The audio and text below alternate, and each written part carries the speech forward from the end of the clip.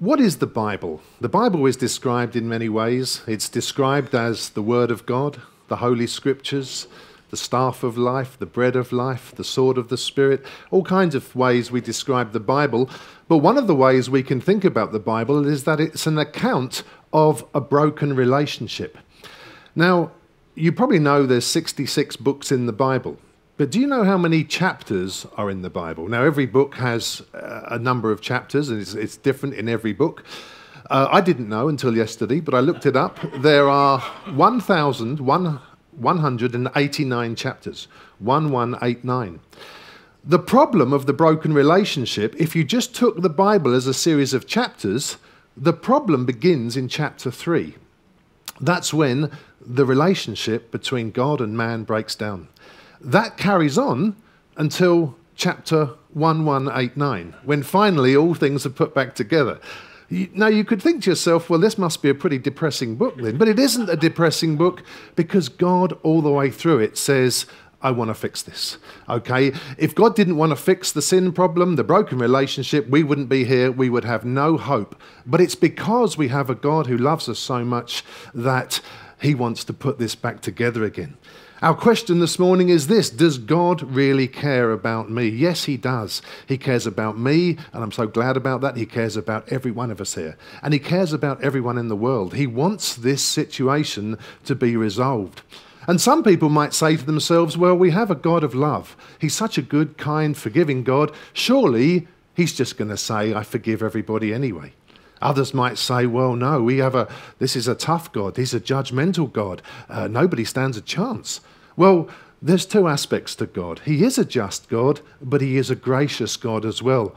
But his forgiveness of us and his restoration of that broken relationship isn't just going to be because he's in a good mood or because he feels a bit sorry for us. There is a process that he will take us through and take all of us through in order for that relationship to be fixed. So think about those two things, the justice of God and the grace of God. He says, no, look, the problem has got to be paid for. There is a consequence to sin. This broken relationship was bad. It's serious. It needs to get fixed. Somebody or something has to sort this out. There is a cost that must be paid. And so he introduces a system where not only is somebody else going to take the punishment, but also he says there is going to be a sacrifice and there is going to be a sense of substitution. Now, bear in mind those two words, sacrifice and substitution. This is how he's going to fix the problem. Now, in the Old Testament, the people of Israel would gather together every year on what was called the Day of Atonement. And this was a special day where God would fix the problem, where he would show the people how he wanted to deal with this sin issue. Now, the people would gather together. So I've got a picture of them here. Here's the people. Now, obviously, a lot more people than just in our picture here.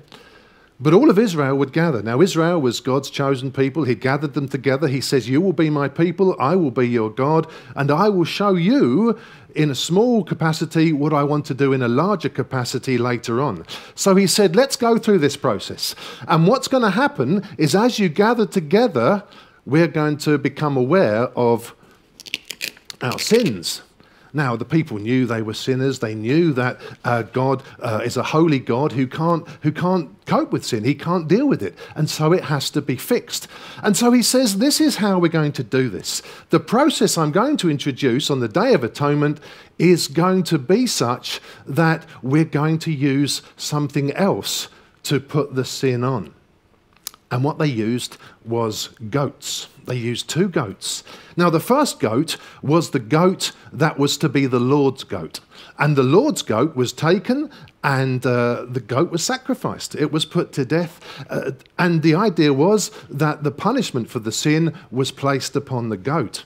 Now, it sounds a bit grim, doesn't it? But there were other ways God could have done it. He could have said to the people, well, because of what you've done this year, I'm going to wipe all of you out. Well, because he's a gracious God, he didn't do that. He could have said, select one person from among you who will be the sacrifice. Thankfully, he didn't do that. But he said, this is the deal I'll make with you. Let's take a goat, okay? You're more important than a goat. He says, let's take the goat and we'll give the goat the punishment. Now, it's tough on the goat, but we're grateful, and the people were grateful that this would happen. The first goat was put to death. The second goat was the goat for the people. And what would happen is the priest would come along and he would pray over the goat, and all the sins that they had committed would be prayed over the goat. Should we see the goat here? And what would happen is the priest would do this. In Leviticus chapter 16, we read, "He," that's the priest, "is to lay both hands on the head of the live goat and confess over it all the wickedness and rebellion of the Israelites, all their sins, and put them on the goat's head. He shall send the goat away into the wilderness in the care of someone appointed for the task. The goat will carry on itself all their sins to a remote place, and the man shall release it in the wilderness." So what would happen? The priest would come along to the goat, he would put his hands on the goat, and what would happen, it was like the sin got transferred from the people over to the goat. And then what would happen is that the goat and the sin together would be led away. We can do this. Far, far away. Great, we're thinking, hooray, sin has been dealt with, wonderful. No. The following year, they had to do it again. Why? Because people sin. It's just part of us. It's part of our nature. We can't help it. And God knows that and he understands it. But he says, let's deal with it again. Let's do it again. Because the following year, we notice that all the sins come back on the people again. Time and time again, they did this. Every year, the process went on. Every year, 2 new goats were found. And there was the Lord's goat. The Lord's goat would take the punishment. And it became, in a way, the justice goat. The goat that paid the punishment. The goat that met the demands of what God wanted. And then there was the people's goat. The goat of grace. The goat that showed the love of God. And those two things are so important. They balance together perfectly throughout Scripture. Because God is a God of processes. He doesn't just say, look, I'm just going to wash it away. I'm just going to say it doesn't matter. It always matters. And God says there is a way we deal with this. But he says, I'm doing it in such a way to help you, not to harm you. Let me tell you another story. The other story is not from the Bible, but it's another story by Mark Twain. I say another one because I've used the Mark Twain story before. And the Mark Twain story is very helpful. It's the story of the prince and the pauper. Now, I don't believe Mark Twain was a Christian, so he's probably turning in his grave the fact that I'm taking his stories and finding a gospel message, but there is one there. And the story of the prince and the pauper, it's strange in a way because Mark Twain obviously was American and he's writing a story based in England far before when he was alive, and it's set in the time of London, probably a century or two before Mark Twain lived, and it's set in England.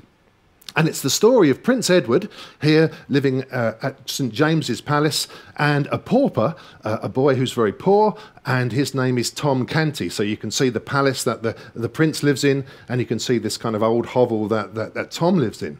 Now, the boy's a similar age, and the prince is pretty fed up of being the prince. He just wants to be a regular kid. He wants to be able to go out. He wants to be able to play. He wants to do the things that regular boys his age do. But instead, because he's going to be the heir to the throne, he spends most of his time training and having to do his studies, learning how to be the king. Tom, on the other hand, wants nothing more than to be the prince. He thinks, wouldn't it be wonderful to be a prince, to have nice clothes, to live in a nice palace, to sleep in a nice bed and eat good food. He says that would be wonderful. And so what Tom does is he begs, that's what he does to get money, he begs outside St. James's Palace in the hope that one day he might see the prince.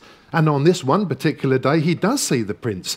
And he's so excited, because that's the person he wants to be, that he kind of starts looking over the fence. Now, one of the soldier guards there, he sees Tom on the fence, and he thinks to himself, this boy's trying to break in. And so he goes up to Tom, he grabs him roughly and pushes him away.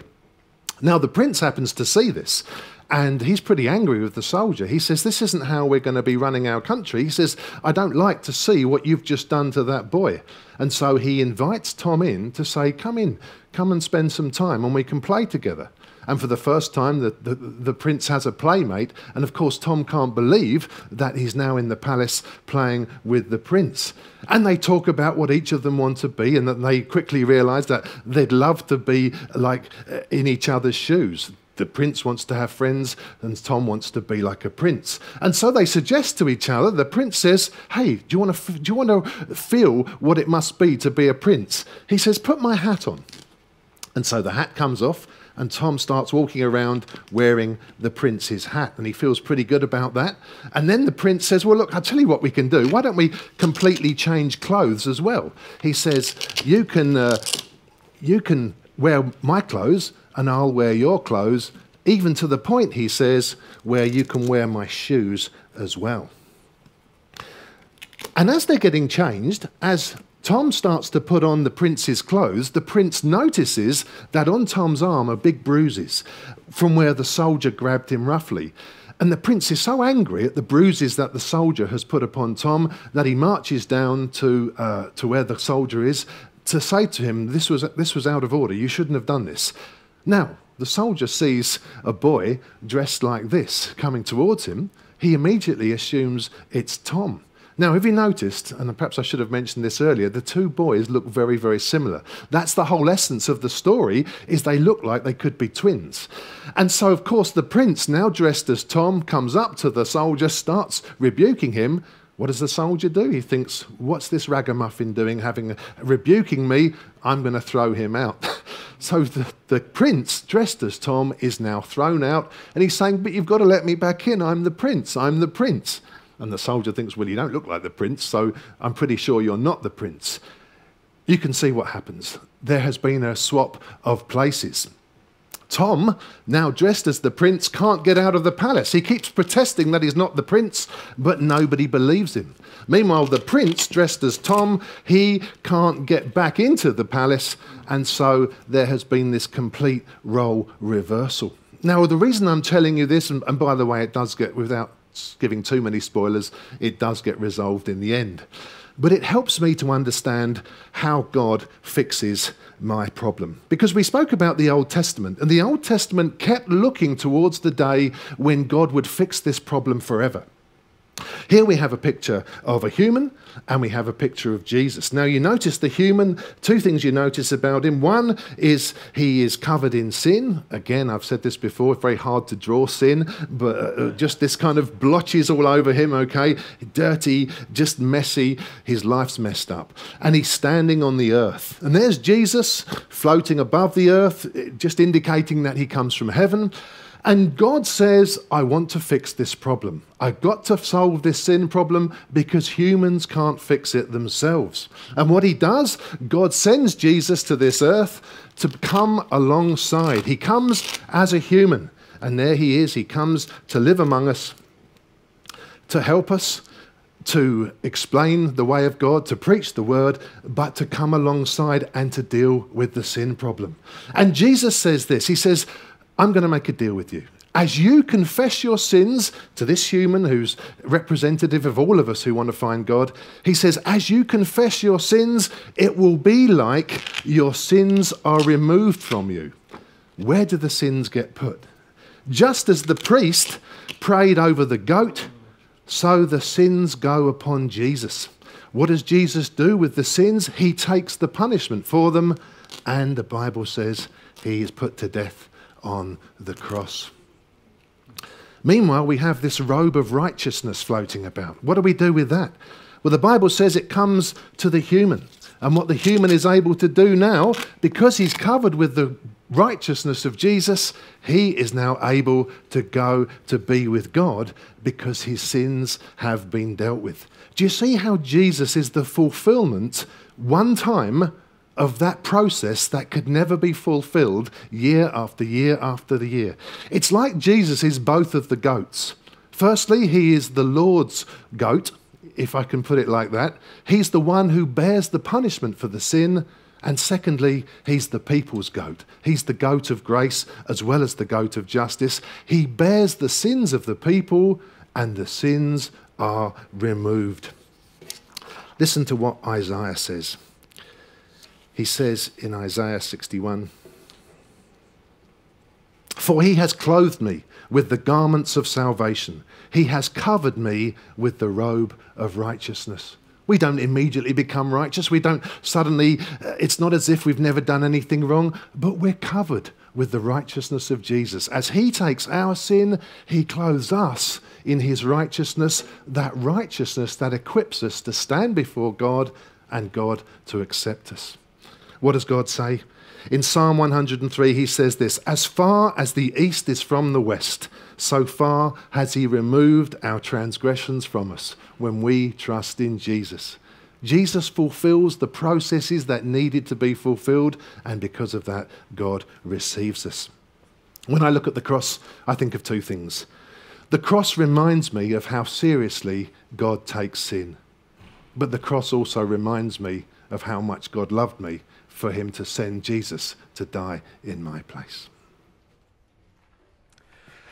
So as we consider this, I want to talk a little bit about a portrait of love. How do we know that this adds up to love? And I would just say that today, among days, is a great example of how this adds up to love.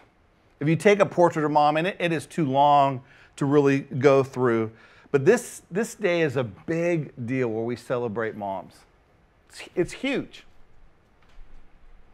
This day actually became a national holiday. Mother's Day became a national holiday in 1914. Woodrow Wilson declared it a national holiday. And just so you have perspective, it was President Richard Nixon in '72 that gave us Father's Day. So for decades, we acknowledged there's something in the family unit. There is something potentially special about moms. Now, let me just say, kind of right up front, and Malcolm kind of mentioned this too. We're human beings, and not all of us had great moms, and none of us had a perfect mom. But generally speaking, there are some characteristics about mom and her love that are pretty universal, cross-cultural, across time, for the most part. And the first is this idea of sacrifice. We understand that moms sacrifice. They're the ones, we don't have any memory of this. We don't really get this until we have our own crying child. But they're the ones that when we were young, for months, whenever we needed something, it was generally mom who got up and took care of us. When we were sick in the middle of the night, when we had to stay home, it was mom who took care of us. It was mom who generally was there to kind of drive us around. I didn't even think about this growing up, but I was highly, highly active in sports and extracurricular activities. I was everywhere all the time, and I got there and I got home because of my mom. Because she sacrificed her time. She sacrificed from her day. Most of us don't understand, again, until we're later, how much our moms sacrificed maybe their career. Maybe they sacrificed their body. They sacrificed their dreams. They sacrificed their self-esteem at times in order to raise us. And on this day, it's kind of like we just kind of pause. I don't know about you. Let me put it this way. This is what I do. I kind of pause and I think about my mom, and for a second, I strip myself of me. And I think of all that my mom poured in my life. And the sacrifice is just overwhelming. And kind of on the same note is this idea of selflessness. And it goes hand in hand with sacrifice. But often if we need something, it's mom who goes without. It's not always mom. It can be dad too. But we acknowledge that mom goes without so that we can have something. We acknowledge that mom is the one who, again, this comes years later, but she was the one who cleaned up after us. She worked hard, long, and tirelessly and faithfully only for us to leave whatever it is that we left again. And then when she asked us, roll our eyes and act like it was the end of the world because she was asking us to do something for ourselves. Because, you know, Like my kids said when they were in preschool, they asked, you know, what is it your mom loves to do? And they're like, she loves to vacuum. They're selfless. And it's moms who takes the brunt. Remember, I want you guys to remember this. Remember those teenage years when all of a sudden you began to wake up to the cruelty of this world? Remember those teenage years when folks were picking on you and you felt really insecure? Who took the brunt of our anger? Mom. Mom. We couldn't rail at the world. We couldn't rail at, so we went home and we got angry at mom. And mom, a good mom, generally, just kind of took that in. She didn't take it personal. A good mom is sympathetic, compassionate. She knows you the best, and yet she is still your fan. Your mom knows the real you, the good, the bad, and the ugly. And yet she's still fan. So much so that when your mom says something positive, you go, oh, you have to say that. Your mom. Your mom will hold you any time of day or night when you needed her, right? Generally speaking, again, this isn't always true, but generally speaking, a good mom is the one you go to when you're in pain. She's the one that gives you grace and sympathy and tells you it will get better. Moms love you even when you don't love yourself. Again, think about those adolescent years where mom was so faithfully there, encouraging you, telling you what all those tapes in your head were telling you. I'm not pretty enough. I'm not successful enough. I'm not smart enough. I'm not. And mom's there going, yes, you are, honey. Yes, you are. Work a little harder. Keep at it. Moms are also good. A good mom is also straightforward. In other words, it's not just grace. A good mom tells the truth. Moms nag you for all the right reasons. It's raining, take an umbrella. Wear a warm jacket. Make sure you have clean underwear because you never know when you might get in an accident. And again, to us, it's nagging. It's like, oh, mom. But the motivation behind it is mom wants the best for us. Mom doesn't want us to get sick. Mom wants us to be successful. Mom wants us to stay out of trouble. For us. And of course, we fight her tooth and nail. At least I did. Anytime you felt like your mom was hard on you, when you look back, you begin to see it was for your benefit. For the most part, you begin to see it was your benefit. And remember, we're convinced at the moment, right? Our parents, our moms are out to get us. They don't understand. It's amazing how much more understanding they get when we get out into the world that they're trying to protect us from. A good mom has an eye towards the future. They understand the world, and a good mom gives us feedback, honest, straightforward feedback. Why? So we can become who we really want to become, achieve what we really want to achieve. A good mom, sacrificial, selfless, sympathetic, and straightforward.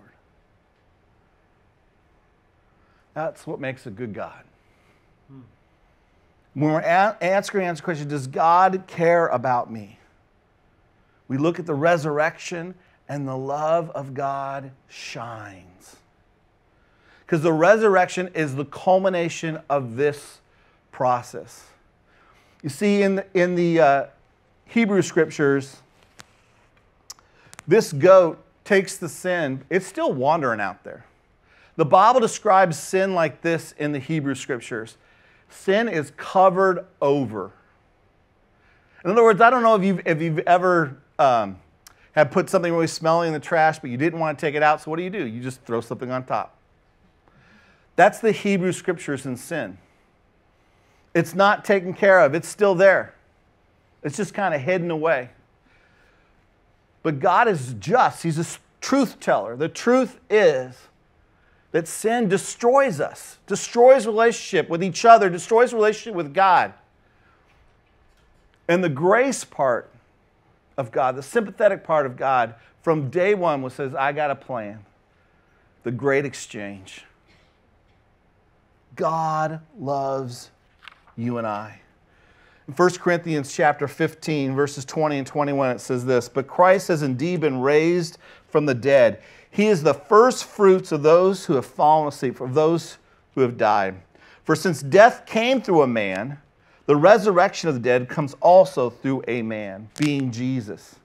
In other words, because Christ was raised from the dead, he became the first of a great harvest of those who would be raised life again. When your crops begin to yield their fruit, right? There's a early kind of, you get early fruit, and you go out and you pick the early fruit, and it's an indication of how good that year is going to be. And what he's saying, when Christ raised the dead, it was a great indication that there will be others like him, where this problem of sin will be taken care of through Christ, that we too may be risen from the dead. That is good news. That is the love of God. That he paid that penalty for us. And it was a once and for all. Because he was God in flesh, it wasn't just covered over. It wasn't just covered over. Now it's as far as the east is from the west. And if you know, that never ends. It just keeps on going. Unlike north and south, right? You go north long enough, you start going south again. But east and west don't work that way. It is gone. It was a one-time sacrifice, and it was a sacrifice. It was a life of selflessness. So God could both show that he is just, that's truth, and he was the one that took on the penalty himself. He justified us. That is grace. That is God's love. So here is what I think the key question is when we ask this question. When we ask the question, does God really love me? What we're really saying is, if God cares about me, then how come my life is so hard and unfair? I think we understand, this idea that God demonstrated his love for us, and that while we were still sinners, Christ died for us. But there's something in our head going, okay, that's fine and dandy. But, there's always a but, if God really loved me, then how come there's cancer? If God really loved me, how come my kids are going crazy? If God really loved me, how come this friend abandoned me? If God really loves me, how come I lost this job? If God really loved me, yada, yada, yada, yada.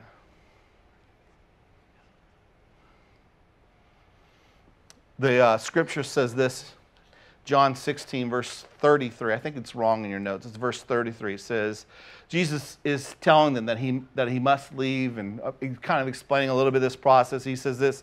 He says, I've told you these things so that in me you may have what? Peace. Now notice this next line. In this world you will have trouble, but take heart, I have overcome the world. What Jesus is saying, listen, I am for you. He's telling his disciples this, who are about to go through a really, really hard time. He says, I am for you. But here's the deal. The world is not. It is a broken world. Listen, mommy cannot go with you throughout your entire life and protect you from life. She can't. And parents, especially if you have young ones, let me just tell you, no matter what decision you make, you will lose. If you get them in a sport, they will grow up and say, I can't believe you forced me to play sports. If you don't get them in a sport, they'll say, I don't believe that you didn't make me do something active. And why? Because it's human nature to say, if you love me, then somehow you would have made perfect decisions for me, and I don't have to take responsibility. It's your fault. It's your fault. Even though, and this goes for all of us, right? Because we all went through this stage. We can't point any fingers because all the fingers are pointing back at us. And there's God's telling us this is a hard, tough, sinful world. People are self-centered. There is sin in the world. We miss the mark. We talked about that last week, right? We miss the mark because we are selfish human beings. And as long as the world is like that, then it's going to be like that. Does mom not love you because she doesn't say, you know what, honey, you just stay in your room for the rest of your life, and dad and I will work and we'll provide food for you. We'll make sure that you have the right kind of, media. Anything you want, we'll take care of. But you cannot leave your room because the world out there is bad. Would that be love? No. What's the best a good mom can do, a good parent can do? Prepare your child for the trouble. In this world, you're going to have trouble. But then he says, but take heart, have courage. Why? Because I've overcome the world. In other words, I will help you get through. I will give you my peace. Let me explain it this way. I had the advantage growing up. I had older brothers and sisters, not just like 1 or 2 years older than me. I'm talking about the next oldest after me is 9 years older, and my oldest brother is 25 years older than me. And so they had lived a lot of life when I was really, really young. And here's one of the things that I saw. My brothers and sisters, some made good decisions, some made not so good decisions. But almost every single one of them hit a hard patch in their life. And they would come back for a month to a year and live with us.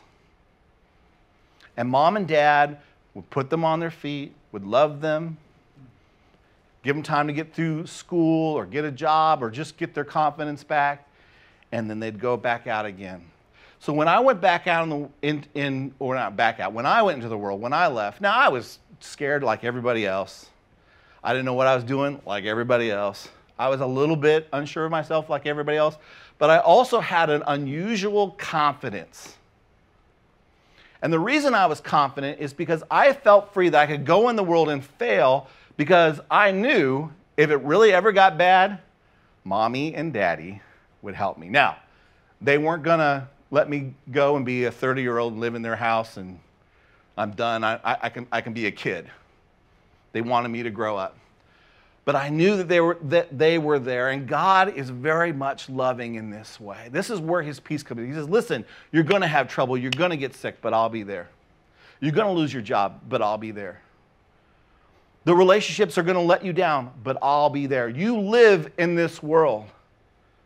And as long as your feet are on this earth, you will deal with this. But here's the good news. Slowly but surely, I can help you manage these consequences, and you can live in my blessing. But here's my promise to you. In the end, I will bring you into myself. I will glorify you, and you will have peace. That is what I'm preparing you for. Yes, you got to go through this weird time, teenage, young adulthood, but that's not ultimately what I'm preparing you for. I'm not trying to protect you from that. Why? Because I'm trying to get you through that to the real deal. God loves you. God loves you. And when we see the power of the resurrection, not only do we glorify in the fact that he took care of this issue once and for all, but we take comfort in the fact that he is committed now and he has the power to raise us too. Amen?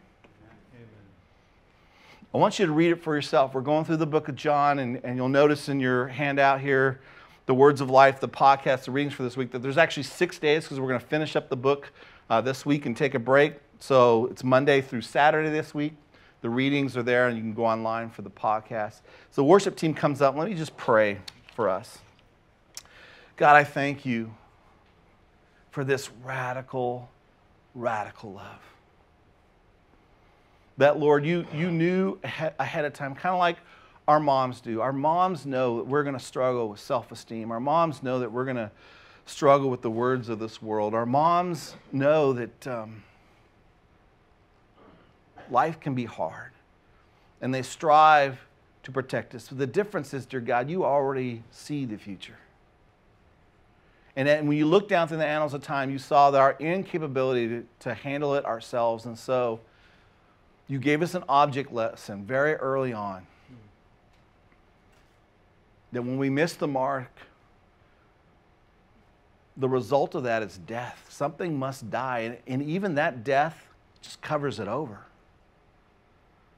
And then you gave us, dear Father, the ultimate, we were saying all along of how you're going to take care of sin, of how you're going to love us. You demonstrated your love, that you gave your Son, who lived a selfless life in both grace and truth, and sacrificed himself in love. Thank you for that. Thank you that you showed the power to help us in the now and into glory through the resurrection.